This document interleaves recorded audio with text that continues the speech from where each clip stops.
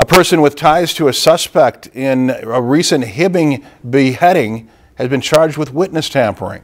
Just before 8:30 p.m. on July 15th, authorities received information saying a witness to the crime was threatened by Joseph Allen Greiniger.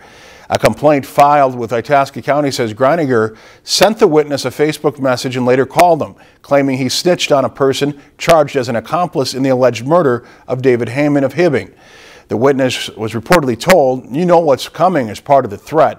Joseph Greiniger denied the threat accusations at first, but then later told authorities that he told the witness, "I am coming to get you." Witness tampering carries a maximum sentence of 5 years in prison and/or a $10,000 fine. If you've enjoyed this segment of Lakeland News, please consider making a tax-deductible contribution to Lakeland Public Television.